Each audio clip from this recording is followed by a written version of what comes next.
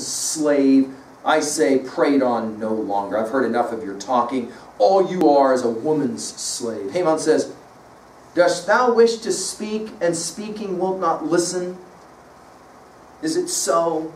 You're the only one that gets to talk. Why is it you're the only one that gets to talk? Why can't anyone else talk? You, all alone, Creon says. No, by Olympus, thou shalt not go free to flout me with reproaches. Lead her out, whom my soul hates, that she may die forthwith before mine eyes and hear her bridegroom here. And in other words, bring out Antigone, he says. At this point, Creon's completely lost it. He says, you know what? I'm going to kill her right here and now in front of my son, just so he can watch his bride to be killed. Whoa. Haman, these are his last words. No, he says, no, think it not. Near me she shall not die, and thou shalt never see my face alive. So mad art thou with all that would be friends. And he leaves. And that's it. Haman says to his dad, you're an idiot. And I'm not gonna watch this happen. This is terrible, terrible. And he leaves. The chorus says, the man is gone, O king, in hasty mood. A mind, many adults have read this line as being clearly a powerful one. A mind distressed in youth is hard to bear. We think of Hamlet, don't we, in Act 1, right? But break my heart, for I must hold my tongue. The chorus says, you upset him, and he's clearly very, very upset. You better think through this whole thing. So notice Creon now. He's got a lot of spinning plates that he's dealing with. He's got, of course, this thing about the law and how you keep the law once it's broken. But now he's got this thing about his son. His son has said, if you go forward with this, I will die. To what degree, then, is Creon willing to go through with this? I think that this exchanges the heart of the play, which is why I've taken so much time with it with you. It really is that we see Creon here now finally as protagonist in the way that Aristotle would define protagonist. Why? Because Greek audiences are going to identify powerfully, right? Notice, because of the Greek audiences and their patriarchal view, men are more powerful and more important than women. The state is more important than the individual. Notice, though, how we, as pre-modern viewers of this scene, see it quite differently. Many of my students just see Creon as a total jerk, at least until I try and help them to see, no, I don't think so. I think it's wrong to just see it as simple. Again, they're not clear lines here. Creon is not just a jerk. Creon is in a powerful situation by virtue of power and authority. He's made a rule. Now the rule's been broken. Now he's going to say, I got to keep my rule. I've got to do the punishment. And the young son says, yeah, no, Dad, that's a stupid thing to do. It is hard for parents to hear children say to them, you're wrong. Think about the last time, 3B question. Think about the last time you did that. Think about the last time, and here's the deal. For all of us that have been parents, sooner or later, we will be wrong. Every parent knows that, by the way. I know that might shock some of you and you're smiling, but it's true. Every parent knows they've screwed up. Every parent knows he or she has screwed up. But what happens when the child or the young person says you screwed up? How do you respond to that? Right? What I'm trying to do here is to help you see this from both sides and to appreciate the conflict from both sides, right?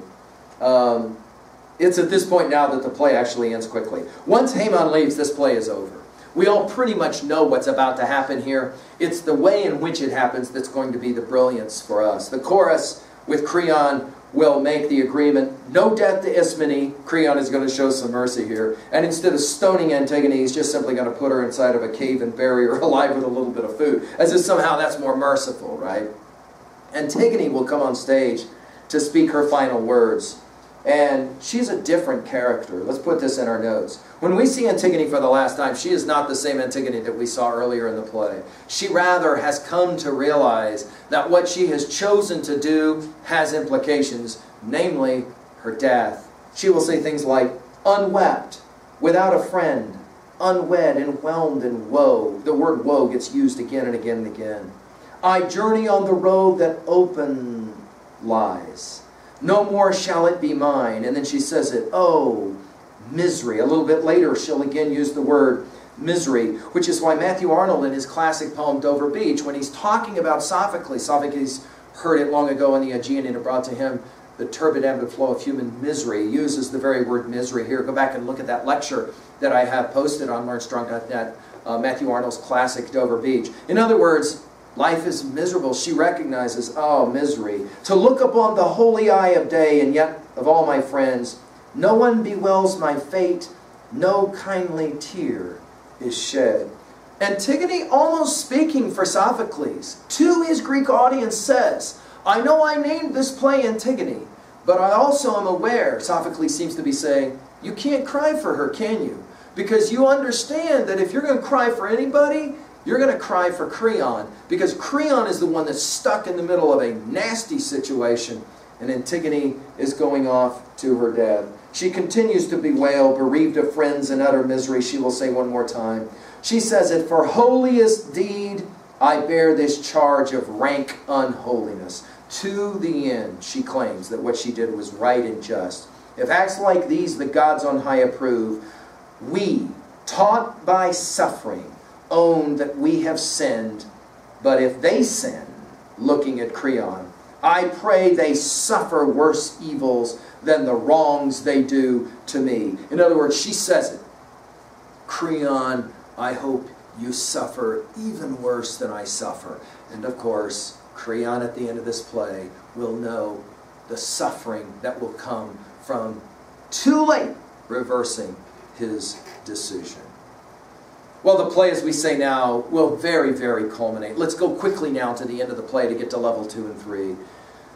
Tiresias shows up. The same Tiresias that we saw in the play Oedipus the King, and we had some comments already about the origination of Tiresias. Go back and listen to that lecture to remember. But we will just say Tiresias blind, but he knows the future. And he comes in and he basically says, look, bird guts tell me a lot, and you're in trouble. You are seriously jacked.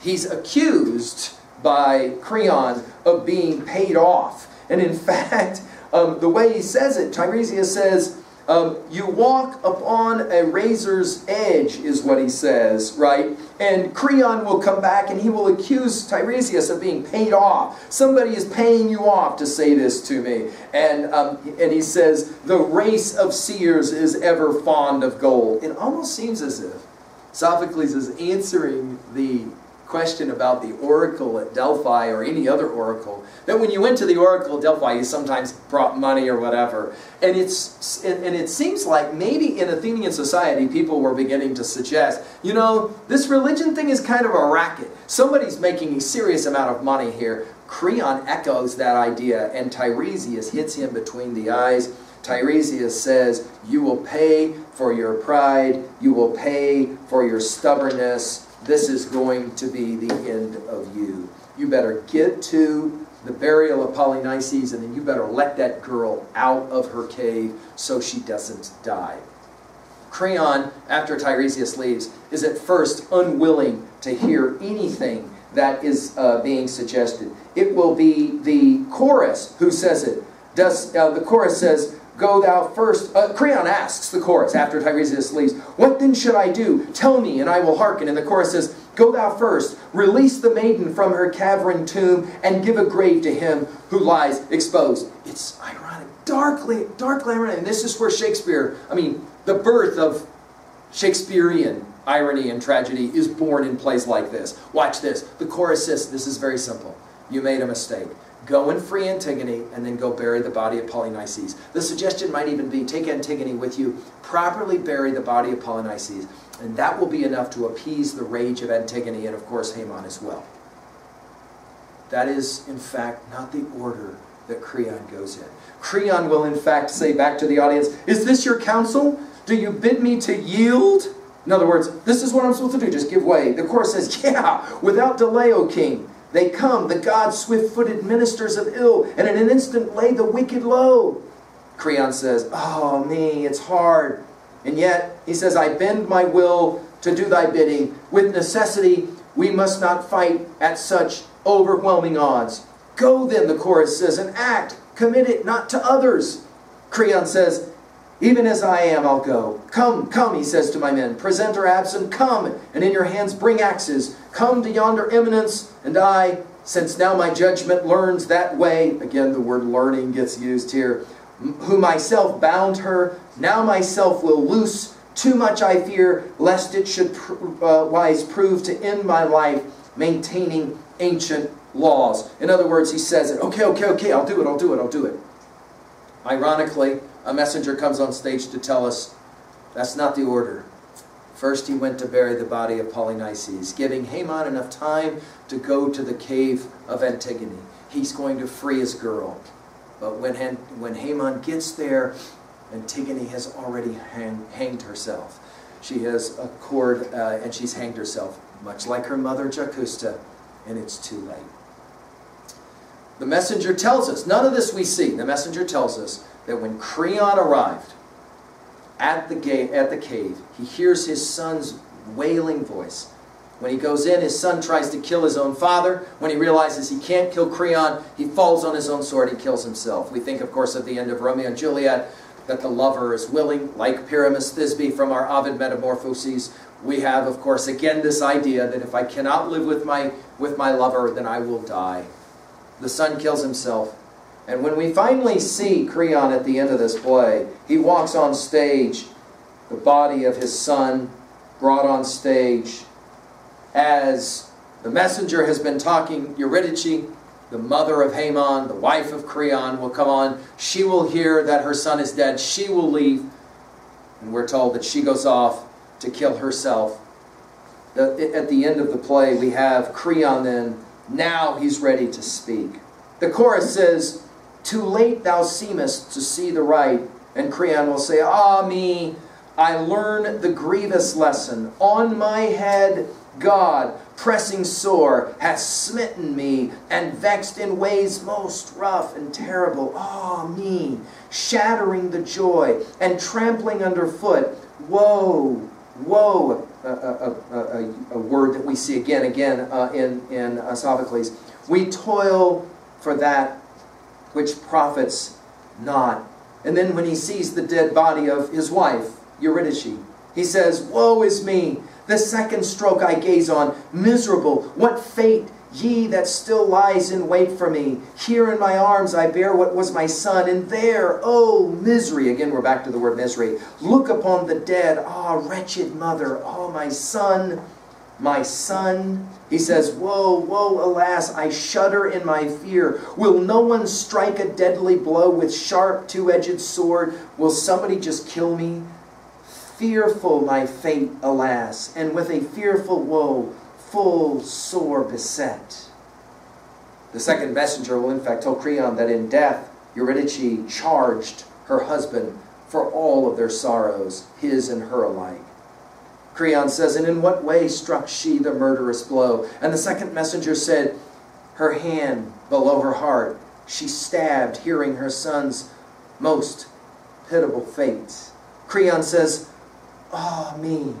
And then Creon says it, the fault is mine. On no one else of all that live the fearful guilt can come. I, even I, did slay thee, wretched one. I, yes, I say it clearly. Come, ye guards, lead me forth quickly, sounding very much like Oedipus at the end of Oedipus Rex. Lead me out of sight. The word sight, of course, is powerful to be used. More crushed to nothing than the dead unborn. The chorus will then say, thou counselest gain, if gain there be in ills. Can you learn anything from evil? This has always been one of the oft-contested questions about Sophocles. Does he believe that pain and suffering is a propedeutic, that you can actually learn something from it? Or, rather, is Sophocles' view that, hey, stuff happens, bad stuff happens, it's just the way it is, and you got to just learn to live with it, right? Thou counselest gain if gain there be in ills, for present evils then are easiest borne when shortest lived. This seems to suggest for the chorus that, you know what, there isn't a lot to be learned from pain and suffering, you just got to get through it. Creon says, oh come thou then, come thou last of my sorrows, that shall bring to me best boon my life's last day. There seems to be some suggestion that Creon's going to go off to die. Come then, oh come that nevermore I look upon the light. There seems to be some suggestion of possible suicide coming here. Chorus says, these things are in the future. What is near, that we must do. Or what is yet to come, they watch, to whom that work of right belongs. Creon says, I did but pray for what I most desire. And the chorus says, pray thou for nothing more. For mortal man there is no issue from a doom decreed. In other words, there's no way to escape your doom. Creon, looking at the two corpses of his son, of course, and Eurydice, lead me then forth, vain shadow that I am. Shakespeare, of course, in his famous Tomorrow and Tomorrow speech in Macbeth, will in fact in 5:2 say that life is but a walking shadow, a poor player that struts and frets his hour upon the stage, and then is heard no more. The vain shadow that I am, who slew thee, O my son, unwittingly, and thee too, O my sorrow, and I know not which way to look. The fact that he says, I know not, is powerful. I don't know where to look. Everywhere I look, there's death, and I'm responsible for it. All near at hand is turned aside to evil, and upon my head there falls a doom far worse than I can bear. The chorus says, man's highest blessedness. Now, just like at the end of Oedipus the King, we have now the chorus giving the final message. What is the final message from a really tragic play like this? Man's final highest blessedness in wisdom chiefly stands. And in the things that touch upon the gods, 'tis best in word or deed to shun unholy pride. We think of hubris, right, in Aristotle's Poetics. Great words of boasting bring great punishments. And so, to gray-haired age comes wisdom at the last. The final word of this play is the word last.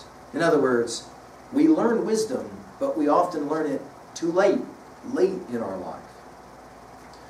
Well, there's the play. Let's work now levels 2 and 3. At 2A, messages and themes quickly. Well, obviously, one is that choices have consequences, right? Antigone, for example, makes choices that have consequences for Ismene, for Haemon. Of course, Creon has choices that have consequences for Haemon, for his wife, and of course for himself.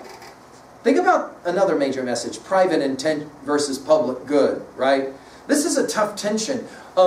Think about, for example, what we've said about John Stuart Mill's On Liberty, and the whole idea about what happens when the will of the individual comes into contact and conflict with the will of the group or the state, and how do you balance those two things, right? Finally, sooner or later, we all end up playing, think about this, we all end up playing all of these different roles. I think this is one of the reasons why this play becomes such a genius play for so many generations. Because in our own way, we'll say more about this here in a bit at 3B, all of us have played the role of Antigone, right? That person who had to do something against the authority figure, even though we knew it would probably end up jacking us. All of us have played the role of Creon, or we will, where we are the person in power, and we have to make a rule, and then we have to live with what happens if the rule gets broken. All of us have been in the position of Haemon, where we wanted to counsel, for example, someone who was older than us to say, basically you're wrong, you need to hear me out, and the adult figure goes, yeah, I got no interest in hearing you out. All of us have played or will play the role of Eurydice, or Ismene, the kind of innocent bystanders, the people who are collateral damage, those people in our lives who kind of end up getting jacked. There seems to be a suggestion then for Sophocles that this is what life is about. It's about somehow trying to live through all of that pain and suffering that is inevitably coming and find some sense of wisdom. And can it be done? At level 2B, rhetoric, not what is said, but how it's said. Well, we promised that we would talk about symbols. Let's mention some of those symbols. Obviously, the burial of Polynices, that burial, the act of burial, is a powerful symbol. It's the symbol that says, it's the act that says, I will not allow for tyranny to occur. Of course, it will lead to all the ripple effects of the play, doesn't it? Right? There's the powerful image of the state as being a boat, and the leader as being its captain, and yet wrecked on the rocks comes to mind, right? Tiresias is a powerful symbol, the voice of wisdom, but only, it seems, heard too late. We think about the famous mythic story, right, of Daedalus Icarus, the son who's told by the father Daedalus, don't fly too close to the sun. And it's only when Icarus is falling out of the sky because the wax melted off of his wings that the young man realizes he should have listened, right? We mentioned conflicts as being central to our study of this. All kinds. I mean, think about all the conflicts. I'll only list a few. You list the rest of them in your notes. We have, of course, the conflict of men versus women, right? Ismene, remember at the beginning of the play, says, we're women. We can't go against the will of men. And that's exactly what Antigone does. And the way in which the patriarchy is powerfully represented in this play. We have the conflict of young versus old, and the ways in which old don't like to hear from the young, right? We think about W.B. Yeats' Sailing to Byzantium. That is no country for old men, the young in one another's arms. This is what makes Yeats a modern poet. He already recognized that the young have overtaken the old. Back to the very last lines of Aeschylus's Oresteia as well, where the young, beautiful gods of Athena and Apollo have overtaken the old gods, the Furies, the Euripides, the Eumenides. We have the conflict of private versus public interests. We have the conflict of law versus choice, right? We have the conflict of Creon versus the god's will. Think about the narrative approach. Like the chorus, the audience members in this play are stuck on the horns of a nasty dilemma. You can understand why Creon is acting the way he acts. You can understand why Antigone and Haemon act the way that they act. Arguments on both sides make sense, which is what makes, I think, this play the tragedy, even today, that it is. 3a, in relationship to other texts. Well, how about this one? What's up with all these Greek families and how jacked up they are? We think of the Oresteia, we think of this, right? Is there some point that's being made here about the tensions within families and the resolution of those tensions? Think about, as well, Prometheus Bound. Think about all of the Promethean characters. Oedipus, of course, is a very Promethean character. His daughter Antigone, a very Promethean character. Creon, very Promethean. Haemon, very Promethean. All of them share in common what? Don't tell me what to do. No. I am right, you are